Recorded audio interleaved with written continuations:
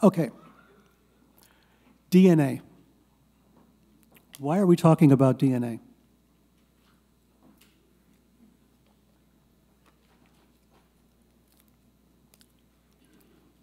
If you think this is tough on your end, think about it from my end.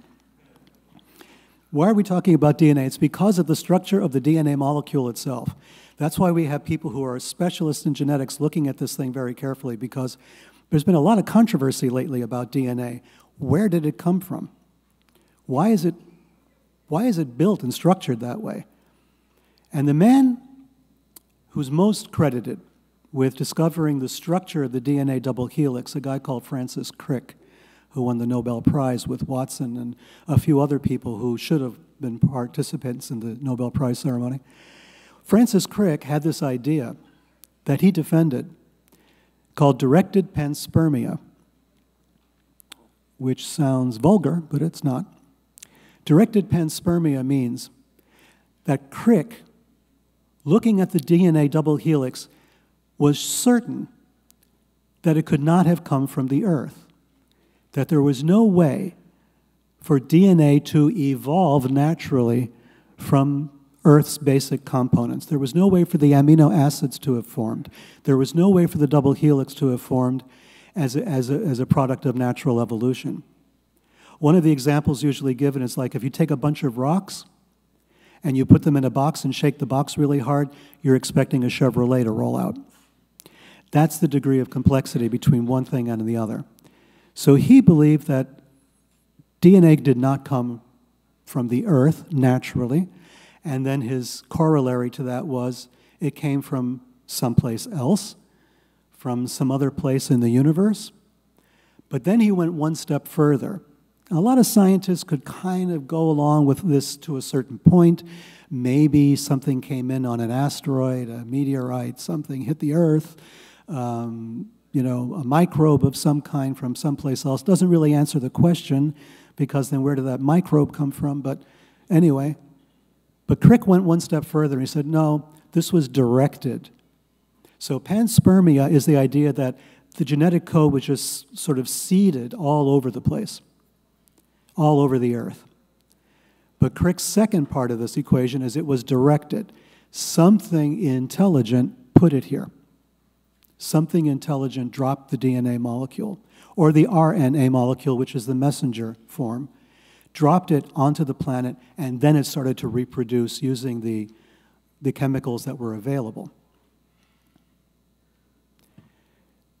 Then a couple of scientists in Kazakhstan, and this is all in Secret Machines Man, so if you want to look at the details and the citations and the footnotes, it's all there. A couple of scientists in Kazakhstan had a unique take to all of this. They kind of figured out directed panspermia was the way to go. But what they did is they said, wait a minute, if you look at the structure of the DNA molecule has start and stop codes. There's actually a way to break up different groups of genetic information from the next group. The amino acids are separated on the DNA helix by something called a stop code. The scientists said, that doesn't exist in nature either. There's no such thing as a stop code in nature. It's actually 0. What the DNA code has is 0. In other words, like a period, a full stop between to separate these things, to separate the acids from each other. And it's the same codon. It's only one codon. It's not like different codons for different things. There's one codon in the DNA molecule that's stop. That means stop. That means that's the end of this acid, that's the beginning of the next one. That's weird, because we didn't even know there was such a thing as 0 until about 500 years ago. Our mathematical systems until then did not have a 0. Look at Roman numerals. Look at any number system that existed up until about the time the Aztecs developed zero and the time India developed zero. Roughly about the same time, but on different sides of the earth. They came up with this idea of zero. There should be a placeholder. So we can do 10, 100, 1,000, etc. There was no zero until comparatively recently, and yet there's a zero that's baked into the DNA molecule. So the Kazakh guys went, whoa, what does this mean? Right? This is the wow signal in the DNA code. We have found evidence that something intelligent built the DNA molecule. Doesn't that go all the way back now to Sumer and human beings as creations of something else? Isn't this the same concept that we knew instinctively existed? So the ancient ideas about the structure of life are reprised now in modern genetics. Here's the double helix that I'm talking about. You see it's a ladder shape. There's two sides. That's DNA. If there's only one side, it's RNA. There are 64 codons in DNA. You can see the stop codes down on the right side of your screen. In red, stop, stop, those are the stop. Those are the zeros that separate one from another. Very important. Without that, you'd be reading gibberish. It'd be like reading War and Peace, but without punctuation. 64 codons are reprised in 64 hexagrams, for instance, of the I Ching in ancient China. Same arrangement, same structure, identical, right? So now you have 64 hexagrams. If you study Chinese religion or Chinese mysticism, or if you're just a New Age kind of person, you know about the I Ching. So there it is, the 64 codons can be related one by one to the 64 hexagrams of the I Ching. Now, why is that important? Well, somebody called Leibniz, back a couple hundred years ago, a mathematician, famous mathematician and scholar, he was fascinated by the I Ching because he saw it as a mathematical structure. So he came at it from the math, and others are coming at it from genetics. And the Chinese just came at it on their own. And you have basically this idea that the number 64 in combinations of 3 codes each, 3 times 3, are going to give you the 64, 3 here and 3 there. You're going to get 64 different types of figures. And each of these figures represents the motion of something traveling through our consciousness. But don't take my word for it. We can look at the double helix in ancient art going back to Sumer, finding it in China. This is a depiction of the creation of the world that was made long before DNA was discovered. We have a god and a goddess who are the parents of humanity, represented by a double helix. And in this case, you have the stars, especially of the Big Dipper, which is called the Northern Chariot in Chinese. And the god and goddess are oddly holding what appear to be Masonic implements, the compass and the square. But this was before Freemasonry was invented or developed. So there it is in China. And then again, a bit more licentiously in India. And why is this all important? Because the double helix, aside from DNA, the double helix does not exist in nature. There is no natural formation of a double helix. You may find a helix, but you won't find a double helix. And yet, for some reason, we depict double helixes all around the world, and we associate them with the gods, goddesses, and creation. Long before Watson and Crick, in the 1960s, discovered the DNA structure of the double helix. There it is in the Garden of Eden, once again. So what does all this mean? I don't know.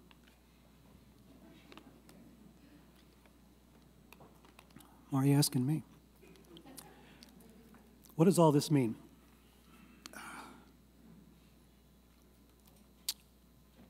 It comes down to consciousness.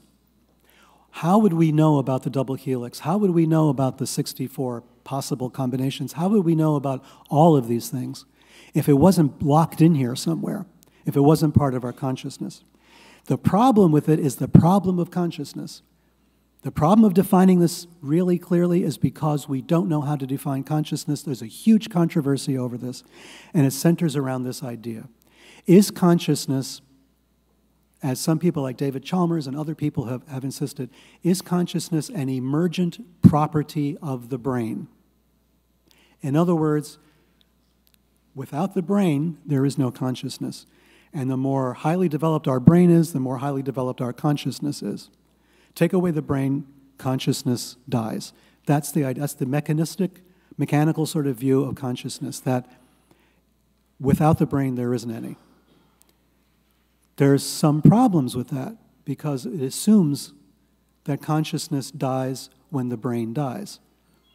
But that's a little like saying if my radio is broken, the radio station's not transmitting anymore, right? So you can make an argument that the brain is more like a radio receiver than it is a producer of consciousness. And this war between these two points of view is taking place. It's raging in neurobiology now and in consciousness studies. There's a neurobiological approach that says consciousness comes from the actions of cells in your brain, that the neurons are communicating with each other. We can change that, we can arrange it, we can affect it, and that will affect consciousness. There's the idea that the visual sense and verbal abilities are not connected necessarily. There's a very strong idea that vision is the most important one of our senses. And that was held by Crick and Watson, the guys who discovered the DNA double helix, but also by René Descartes, the famous French philosopher who said, "I think, therefore I am." They believed that vision held the key to consciousness. That the whole structure of the eye and what happened between the external field, the eye, and the brain was the royal road to understanding consciousness. We'll get to this in a second because it's relevant to the UFO phenomenon. Then there's neural correlates of consciousness. In other words, certain types of neurons produce certain types of consciousness. If we affect a neuron in a certain way, consciousness changes. And then there's neurogenetic correlates of consciousness. And that goes even deeper by saying there's a DNA component to consciousness that at a certain level, at a sub-microscopic level, down at the Planck scale, where quantum mechanics happens, that there is a connection between the DNA molecule and consciousness. That's the key part of all of this. This is a picture for those of you who are still awake. This is a picture of the neurons and how that works, and you're going to see all of that stuff. You all know this from high school biology, I'm sure. Those of you who can remember high school biology, for me it was like 50 years ago. But that's just to help remind you of what that is. So why neurobiology? Let's look at a quote by a friend of Jacques Vallée, Aimé Michel. Aimé Michel said, you can read it for yourself, but I'll just say it anyway, "No progress can be made in our knowledge of UFOs without changing man's brain." And I'm talking about a biological change, not just a spiritual or psychic change. Think about that. We have to change our brains to understand the UFO. That means all of us have that capability. We don't need to be scientists or military people or work in the Pentagon. If we're able to change our brains, we can understand the UFO. Ingo Swann. Ingo Swann, a very famous person who was central in some of the remote viewing experiments going back to SRI back in the day, back in the 1960s. Jacques Vallée knew him. There's another guy here, Russell Targ, who knew him. You guys are really, really lucky because you have Jacques Vallée and Russell Targ here talking, giving presentations. That's pretty rare. I've written about these guys like 20 years ago. Never expected one day I would meet them and talk to them. They're here. Don't, lose this opportunity from seeing these icons. Ingo Swann said, most surprisingly, one might think ufologists would consider mental processes of extraterrestrials, since they are so energetically involved with extraterrestrial equipment and technology. So here's the scientists looking at UFOs, but they're just kind of not thinking about the consciousness aspect. And Swann is complaining that nobody will touch psi, which is the study of paranormal phenomena, psychic research, with a 10-foot pole. although some psychologists studying abduction phenomena have begun to notice the telepathic factor. Well, that's true, isn't it? Virtually everyone that's had an abductee experience reports communications taking place through telepathy. That has two important correlates. If we talk about telepathy, number one, we're talking about consciousness, obviously. But number two, we have to make an assumption that these, whatever they are, these non-humans, have a way of communicating with us that's unique to them, but is also potential in us. Descartes, this is from Descartes, he was trying to figure out how the eye works because he felt that the eye had the connection to consciousness.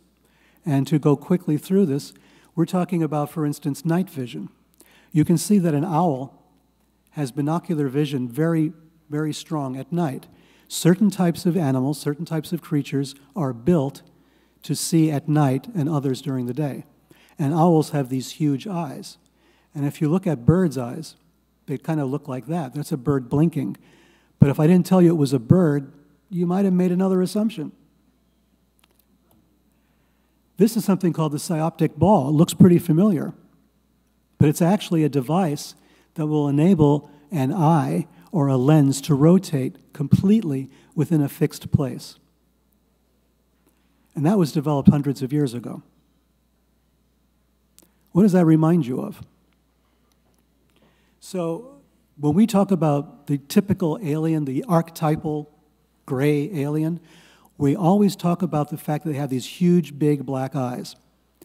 That should be a signal to us that if it had developed on this planet, it was developed to live only at night, to hunt at night, to walk at night, to live at night. The large eyes would not permit something like that to see very well in daylight unless they had really great sunglasses. That kind of an eye is developed for night vision. Now, it could be vision on this planet at night, it could be vision in space, it could be a lot of different things, but it seems to be telling us that it sees at night. So you have to ask yourself, there's a lot of different weird things taking place within human consciousness and the development of the human being. We have to ask ourselves, are humans secret machines themselves? Are we approaching the point in our research and our development that we're actually becoming the aliens that we think we see? Lauren Isley, another famous writer on science that I quote a lot in the book, says, perhaps Homo sapiens, that's us, the wise, is himself only a mechanism in a parasitic cycle. This is very down for Isley. An instrument for the transference of a more invulnerable and heartless vision of himself. You'll hear people talking at this conference about artificial intelligence. Is artificial intelligence dangerous? Is it an existential threat? Well, yeah, potentially, of course it is. Why wouldn't it be, right?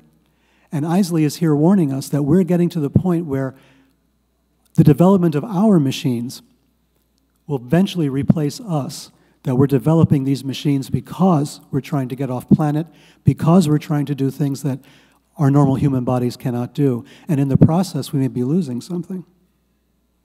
So at the Planck scale, which is down very, very, very, very tiny, this is where physics gets spooky, where biology meets consciousness. I'm going to go through this quickly because we're running out of time.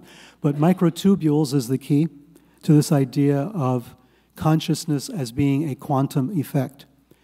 Scientists called Roger Penrose and Stuart Hameroff have written a lot of papers and have been criticized in the past for believing that a quantum effect can happen inside the brain because the brain is warm and wet, and you need something really cold and really dry.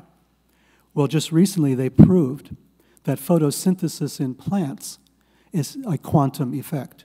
And if that is true, and it is, then that means that quantum effects can happen in the brain, can happen in a place that's warm and wet, that maybe not as cold and dry as we've been expected to believe, that quantum effects are possible at different types of temperatures and humidities. These are microtubules. I won't go into all the detail. DNA and microtubules. The microtubules are essential for replication of the DNA molecule, but they're also present in the brain, as building the neurons and as acting in between the neurons and communicating information. The microtubules are so small, they exist at the Planck scale. Quantum mechanics, the double slit experiment, you guys are really in for a treat. No, you're not. This is the double slit, this is the very famous experiment. Again, I won't go into it in too much detail, but this is the thing that really put quantum mechanics on the map, because if they fire an electron through that screen one at a time, you know, it hits the screen, you're expecting it to make a straight line on the screen and back, right?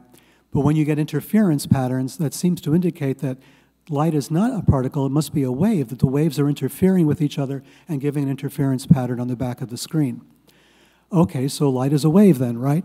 Well, no, because if you put a sensor at that middle screen and you measure the particles as they go through, they're particles, they're not waves, and everything changes. That when you observe an effect, you've changed the effect. That observer phenomenon is critical to understanding quantum mechanics. Do observers change the event that we're observing? If that's true, that has tremendous implications for the UFO phenomenon as well. I'm not going to go into wave-particle duality. It's collapse of the wave function. You've heard that a lot. That means when a wave then becomes a particle because you've measured it. If you're not measuring it, light is a wave. Once you start to measure it, it becomes a particle. What does that mean, right? So why is this relevant? Because this is the place where physics and biology coincide. At that infinitesimally small unit of measurement we call the Planck scale. And where physics and biology coincide, that's when you have consciousness. And I mentioned Hameroff and Penrose. So you're going to hear a lot about things like non-locality, entanglement, as we said, observation, its influence on events. But that's the type of phenomena we associate with ESP, with telekinesis, and things of that nature. We have a hard time scientifically to prove the existence of ESP and telekinesis and all this other phenomenon unless we try to introduce quantum effects, in which case we can kind of come up with explanations that kind of make sense for that. But it's important because these are the types of communications that abductees report when they're in contact with the other. They reference telekinesis and telepathy and all of these other things, weird psychological phenomenon as well. So what does that mean? Here's our friend. We talk about alien phenotypes. That's like from anthropology, but what it means is you look at the alien, how does it look? What can we deduce about the alien from its appearance? And we're going to use the gray because that seems to be like your typical inescapable kind of alien. Okay, the gray has large eyes, no ears, a small mouth, no genitalia, no hair, no nose. No nose. So what do these characteristics imply? Well, large eyes for seeing in the night or in the dark, as we mentioned. The visual sense to this gray is more important than hearing or smelling because there are no ears and no nose or a vestigial nose. This indicates that consciousness for an alien is different than it is for us. If the sensory apparatus is completely different, their way of thinking is different, their priorities are different, the way they're going to react with us is not going to be predictable. No ears and a small mouth, communication by voice is not indicated. Well, we know that because they seem to communicate only through telepathy. No genitalia. They do not reproduce sexually, if they reproduce at all. What does that mean? No hair. There's an indifference to temperature, humidity, the things that we grow hair for. No nose means respiration is not indicated. They're not breathing air the way we are. And in many cases, the absence of knees is noted. Aliens have no knees. Isn't that weird? The gray aliens don't walk the way we do. They don't seem to have a knee. This is interesting because in ancient Jewish mysticism, the angels have no knees. That's a peculiarity of Jewish mysticism. No one knows why that's in there, but they say angels have no knees. And the explanation is, well, that's because they're always standing, glorifying God. I don't think the grays are doing that. It's just a hunch, something. So maybe we're not talking about something that we could understand. This phenotype, the typical gray alien, indicates a being that does not communicate with speech, but with some form of telepathy. Their seeming fascination with our sexual reproduction may be because of the lack of their reproductive organs. And maybe they can't figure out what that's for, or they're still trying to figure that out. But all the other characteristics imply a non-organic being. It implies a machine. It implies a machine. Compared to humans, the grays seem to be more like machines than they do like organic beings or creatures. C.D.B. Bryan was a guy who wrote a number of books on this phenomenon. He observed a lot of people at UFO conferences like this.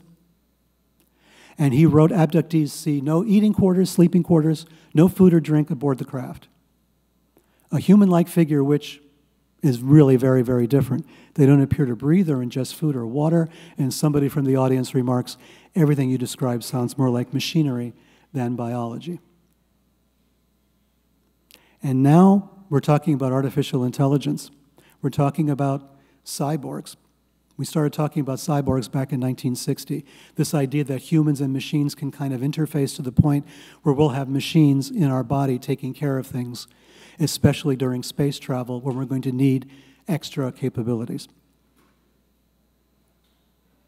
I mean, I wear glasses, which makes me a cyborg. Seriously, any kind of machine that enhances your abilities, a pacemaker, for instance, artificial limbs, these are all things that would be considered cyborgian. This means that we're at the threshold of becoming those very aliens that we've been talking about, with artificial intelligence, robotics, space travel, with our new forms of interstellar craft that we've been developing, reusable rockets, and all the rest of it, even drone technology. We're getting closer and closer and closer to what we think an alien technology is, to what we think the aliens are. It could be that in the next 20 years we're going to cross that threshold, and we won't be able to tell them from us. It could be that we're getting that close. Which brings us to the last volume of the trilogy, which is Secret Machines War. What happened in 1982 in the Soviet Union? There was a missile installation. This has been recorded. It's verified. It was so badly compromised by a UFO overflight that it might have led to World War III. This was on October 4th, 1982, at an IRBM, Intermediate Range Ballistic Missile Site in the Soviet Union. But it wasn't the only one, because in Minot Air Force Base in the 1960s, something very similar happened. The UFOs overflew missile bases and kind of played games with the equipment. At one point, Russia was about to launch an attack on the United States, thinking that their equipment was telling them that we had launched missiles. Now, one of our advisors, and I can't identify the person, said that there were heroes on both sides of that conflict in 1982 because the base commander had his doubts and did not launch, right? He looked at the equipment, he looked at everything that was going on. He knew there was a UFO overflight taking place because everybody was looking and pointing and screaming about it. And he didn't launch. We narrowly avoided a conflict. We just managed to do it. And this advisor told us he was very sincere about it. He said there were heroes on both sides because if that base commander had not ignored orders from the Kremlin, we might have been all radioactive material right now. So what does all this mean? The discussion and controversy over UFO phenomenon, unfortunately, is embedded in the national security discussion. Most of what we know about UFOs today was taking place at a time when the United States and Russia were at each other's throats. Everybody was truly frightened. They were scared to death about the UFO. Don't let them convince you otherwise. They didn't know what this was. They didn't know if it was a secret weapon from the other side. They didn't know if it was a third-party secret weapon. There was a lot of discussion that maybe the UFOs were captured Nazi saucers. There was a lot of discussion about that. That was a possibility. Everybody was looking at it because they came whenever they wanted to, they left whenever they wanted to. You couldn't shoot them down, you couldn't capture them, you couldn't tell them to go away. You never knew when they were going to show up. You never knew when they were going to leave. And they outflew anything that we had. If you're living, as I grew up in the 1950s, with the air raid sirens and the drills and hide yourself under the desk and kiss your ass goodbye, if you grew up like I did during that time, you know how serious this was taken. People thought that at any moment we would be vaporized into nuclear war. This was taken for granted. We had reached that point in the 1950s. The UFO subject is inextricably connected with all of this, and that's why it's so hard now to extricate these two things. They have to be, but in 1947, Kenneth Arnold, as you all know, kicked off the UFO era. He said he saw things that skipped across the sky like saucers on water, and everybody misunderstood him and thought they were flying saucers. But then you had Maury Island the same month virtually, that weird affair in which Arnold was peripherally involved, and 2 U.S. Air Force personnel lost their lives in an airplane crash. They were transporting what might have been metamaterials at the time. And this was followed up right away with Roswell, as we know, which involved a military base and the cover-up by Major General Roger Ramey. But 5 years later, in 1952, Ramey was in Washington, D.C. attending a press conference called by Major General John A. Samford concerning those UFOs that flew over Washington, D.C. in July 1952. And Samford goes on the record linking these things to biblical sightings, to ESP, to telekinesis. He set the groundwork for everything we've been discussing today. He did that in 1952 and nobody paid attention. They thought he was just riffing, because he didn't know what to say about the UFOs.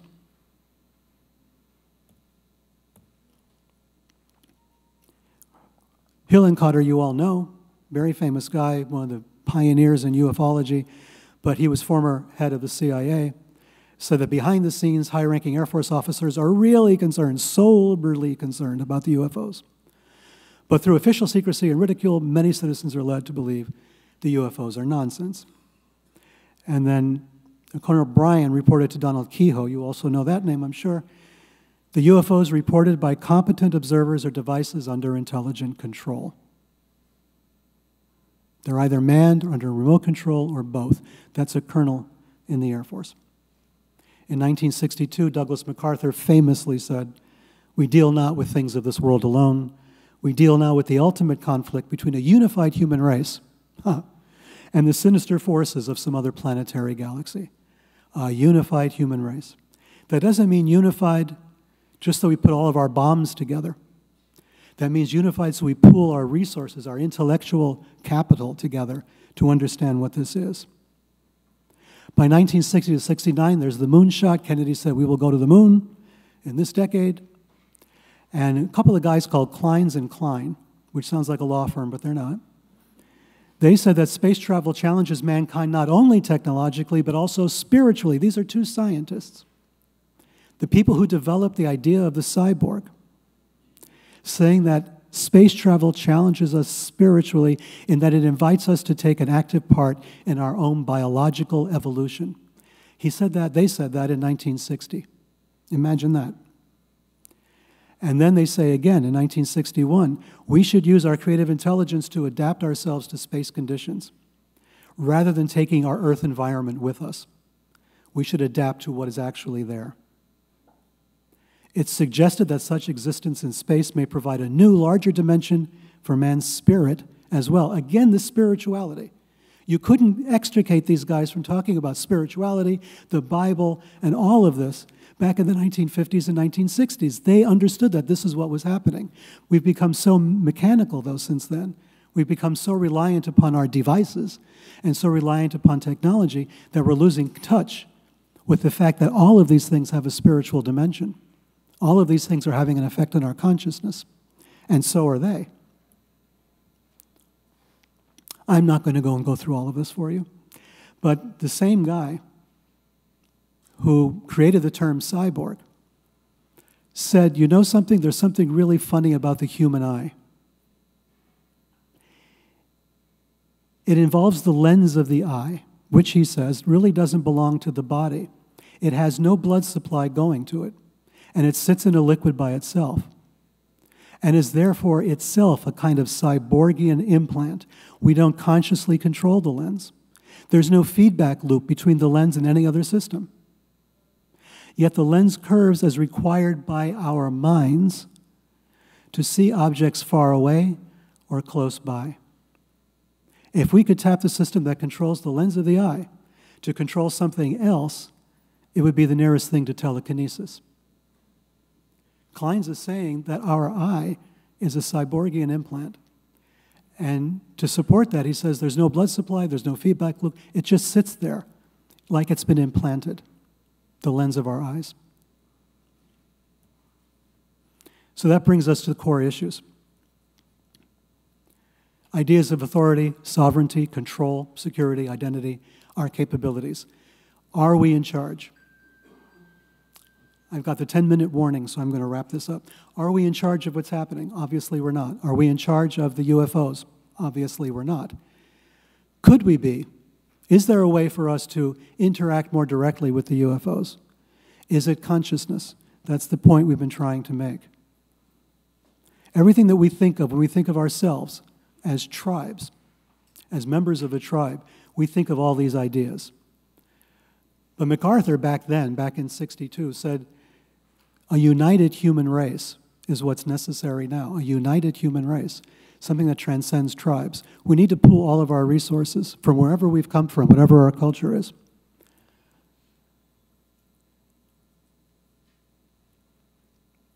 Authority, sovereignty, and the UFOs comes down to who controls the skies. No military on Earth is obviously a match for them, which our own military is now starting to admit. Their very existence is a threat to ideas about national sovereignty.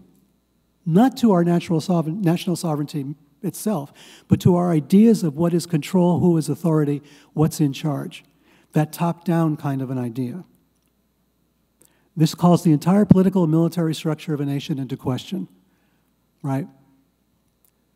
Now, what we've done is we've denied the existence of UFOs, we've ridiculed people who believes in it, we've talked about these things that way. That was during the Cold War, when we were afraid of a nuclear conflict.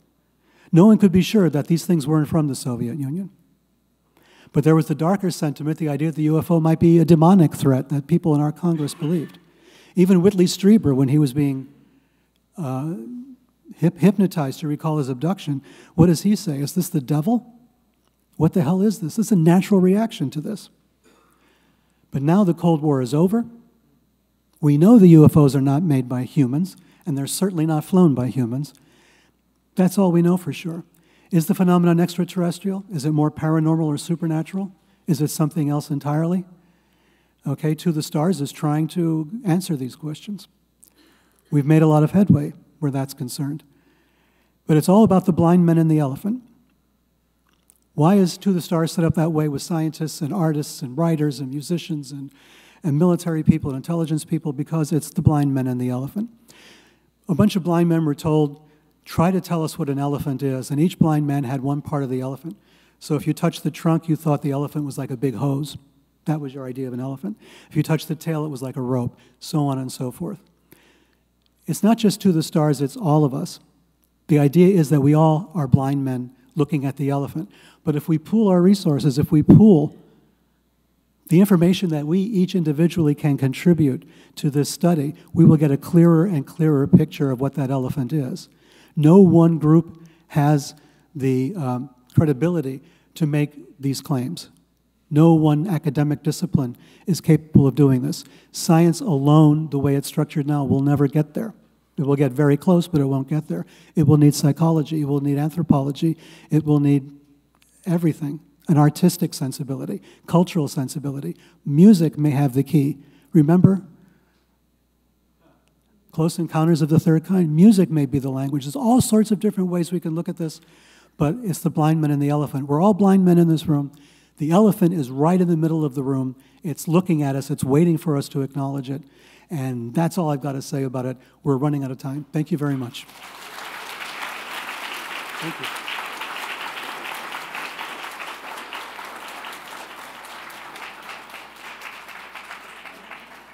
If there's questions, we only have a couple of minutes. There's a microphone right there.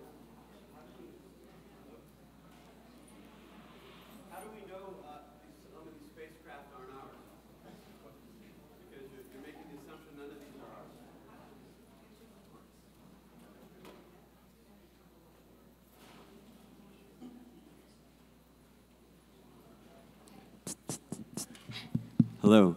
Yes, how do we know some of these spacecraft aren't ours? The people I've talked to are pretty sure that they're not ours because of the flight characteristics that we would love to have and we don't. We have a guy working with us right now from Skunk Works, Steve Justice. He would love if he could develop machinery like this. And he's at the cutting edge at Lockheed Martin, or had been. So if we had it, if we had that technology, we would know. What do you think of the guy, what's from S4? What's his name? They just did a documentary on him. Lazar. What about Bob Lazar's story? What do you make of that? I don't know. I met Bob Lazar. He seemed pretty credible to me at the time. Yes? Thanks for the very interesting presentation. Just to piggyback on that, you have Ben Rich, the former CEO of Lockheed Martin Skunk Works, saying that we've had this technology to bring ET home for quite some number of years. Right.